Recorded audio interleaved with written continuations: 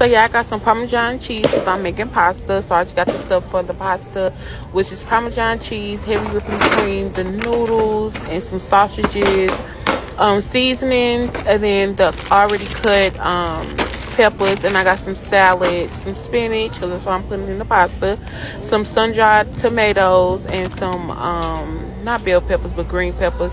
And then I got some air freshener. Then I needed some more dish soap, cleaning spray, and then I also got some beads for the laundry, what's this called, dryer sheets. And then I saw this cute jacket, y'all.